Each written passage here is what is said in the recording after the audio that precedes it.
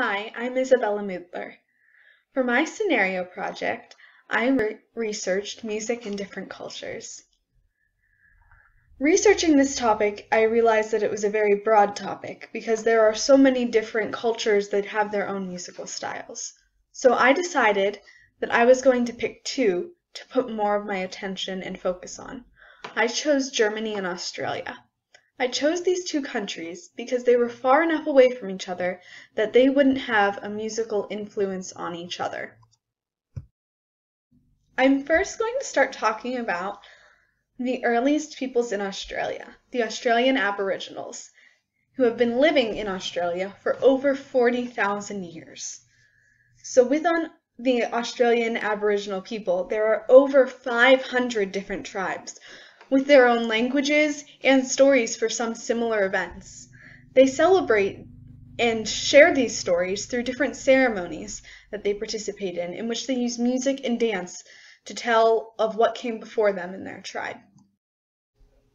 One ceremony that I'm going to talk about specifically is the dreaming ceremony, which is also known as the creation ceremony.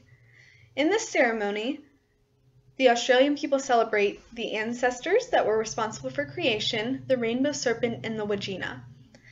These ancestors that they celebrate are important beings in their creation, and these are both humans and animals. The people believe that these beings are still in certain landforms around them today, and they honor these and grow their connection with the land around them through this ceremony. The ceremony also celebrates the rainbow serpent, and the rainbow serpent is believed to have given birth to the first people of Australia. The rainbow serpent is also responsible for storms and torrential rain, floods, and droughts. The rainbow serpent is seen through streams and rivers that come from the inside of the island and go out to the ocean around. The rainbow serpent is known for delivering vengeance to those who don't celebrate the traditions that are around it correctly. They also celebrate the Wajina in this ceremony, and the Wajina are believed to have given land to the people. They are what we would think of like gods in their culture. And they believe that the Wajina were on Earth and then made their Wajina paintings, which are seen on the screen, and then became spirits and are still around them today. These paintings are retouched by artists that have studied the culture and worked to please and do right by the Wajina. Through music and dance, these stories are told, and they are passed down to those who will come after to tell to their own children and grandchildren. These ceremonies are very important in sharing the stories of the people who came before them. One instrument that most of these Aboriginal tribes have in common is the didgeridoo. The didgeridoo is an instrument shaped like a long, hollow wooden tube. The didgeridoo is an instrument that is used by many of the Aboriginal tribes. The didgeridoo is very important in their culture because it is used in their ceremonies to make a droning sound. The didgeridoo is very difficult to play because it requires a very specific breathing called circle breathing, where you inhale through your nose while exhaling through your mouth. There are also many different designs on the didgeridoo that are significant of certain meanings. Animals, dots, and lines all have different meanings on the didgeridoo. Whenever these designs are painted on the didgeridoo, they are used to tell different stories that are significant in the tribe. Then the didgeridoos are passed down through generations to tell the stories to the people who come after them. This didgeridoo that I have here was bought by my great-grandparents whenever they went to Australia. So on the didgeridoo you see snakes and there are also fish. So as you can see, it's a very long instrument. The snakes are representative of an unpredictable character or resources like water and oil. So I am going to try to play the didgeridoo. It is very hard to play, and I am not very good at circle breathing at all, so it won't be a long sound. So here I go.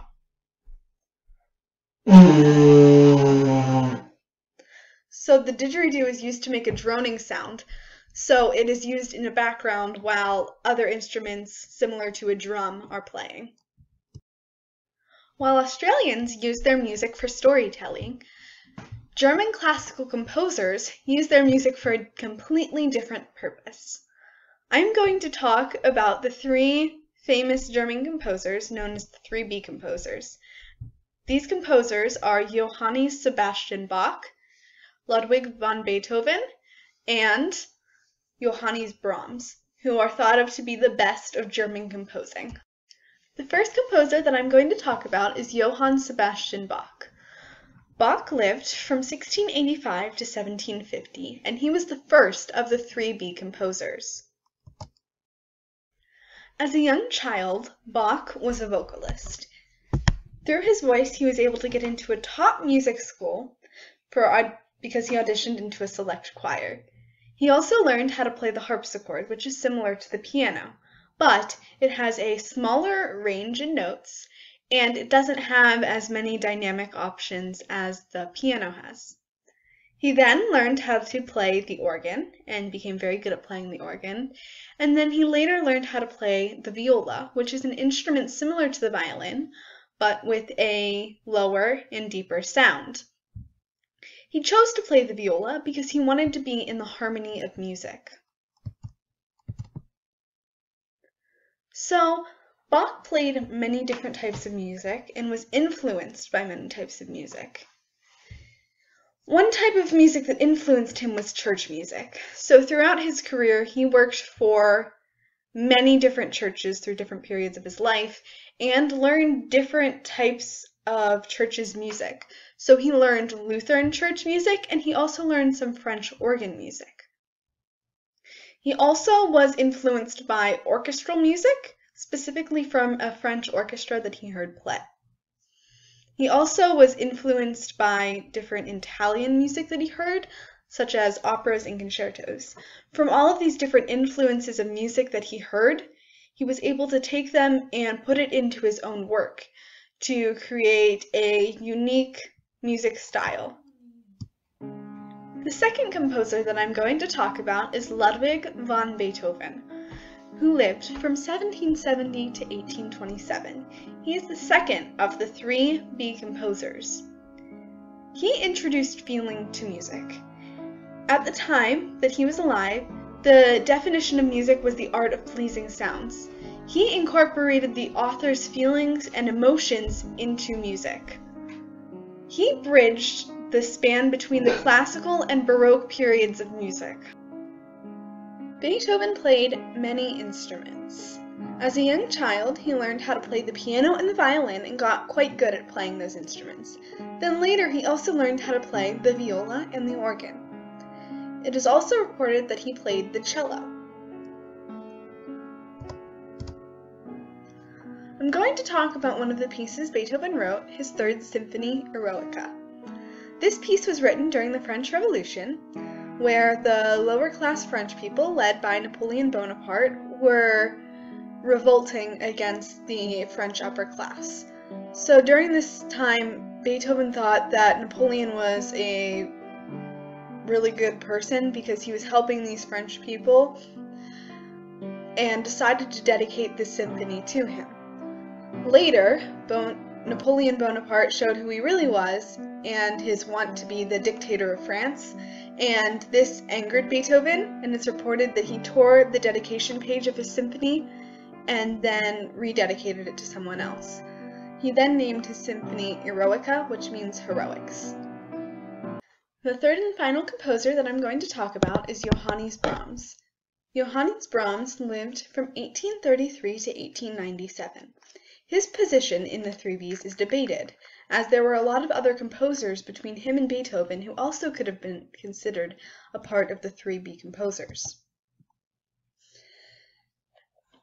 Brahms only played the piano. He started playing the piano when he was very young, and that was the only instrument he ever played. But he did write music for other instruments. He wrote symphonies, 4 in total. He wrote choral music, piano music, and overall over 200 different songs. One of Brahms' influences was Eduard Rimani. Eduard was a Jewish-Hungarian musician who taught Brahms how to play Roma music. Roma music is a Hungary dance music. Brahms also learned different performance skills from performing to Eduard. Brahms was also close with Robert and Clara Schumann, who really got him interested in performing and playing specifically piano music, as Robert and Clara were both pianists. After Robert died, Brahms was still very close with Clara, and then after Clara died, there was a definite change in Brahms' music style, as you could see the different emotions that he was feeling at the time. Now I'm going to talk about how these different styles and importances of different elements in music all come together to make music important. So I looked up the definition of music, and music is defined as vocal or instrumental sounds combined in such a way to produce beauty of form, harmony, and expression of emotion. For me, I personally think that music helps to tell the stories of what has happened to certain people. It also shows the emotions of the person who writes the music, and it also can be used to help people who are experiencing similar emotions to the author to get through whatever they're going through. So, looking at music, I looked at different elements of music, and then I wrote some music. So I wanted to make my music representative of the year 2020. And in order to make it representative of the year 2020, I had to use different elements that were used by German composers in them writing classical music. So, for example, major and minor keys. A major key is a more positively sounding key, and that can be used to make the music sound happier or lighter. So I used this in the beginning and end of the music that I wrote. And in the beginning, it is used to represent what time was like before COVID, and at the end it is used to represent how everything came back around in a full circle and it brought us back to where we were before, just slightly different. Another technique that I used was speed or beats per minute. So in the beginning and end there's a little bit of a quicker speed, but in the middle there's a slower speed that makes it sound more calm or sad or tired. I also used note length. So at the beginning, whenever I show the music to you, you'll see shorter and smaller notes, which makes the music faster paced. And toward the middle of the song and the end of the song, there are longer notes that help slow down the music and make it seem like less is going on. I also use these techniques to help represent different emotions and help people relate to how people would have been feeling during this time. So some of the musical elements that I used in my piece were items such as dynamics. So mezzo piano, crescendos, forte, and decrescendos into a mezzo forte. I used these to cue the instrumentalists to dynamic changes to help represent the reason for my song, so it building at the beginning and then slowing down and being quieter. So I also used elements to make it faster and slower, so items like metronome markings, so beats per minute, so it's faster at the beginning, or slower in the middle. I also used elements like faster notes in all of the parts at the beginning. So the violin, the cello, the piano, and the viola all have faster notes in the beginning part of the song. These notes are 16th notes, so they make the music sound a lot faster. Toward the middle of the song, there are a lot of whole notes and dotted half notes, and also rests. So this makes the music sound more calm and more connected and slower. At the end, it speeds back up a little bit, but then toward the end it slows down until it ends on one unison note, so an idea of togetherness.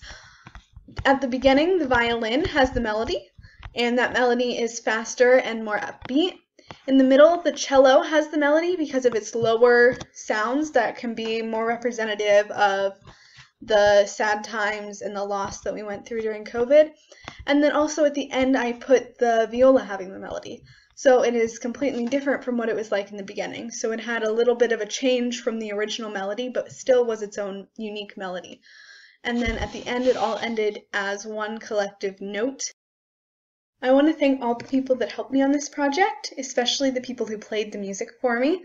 I would like to thank the violinist, Miss Sarah Miller, the cellist, Ophelia Crano, and the pianist, Miss Claire Barker. I also want to thank Miss Susan Dinger, who helps me in writing the music.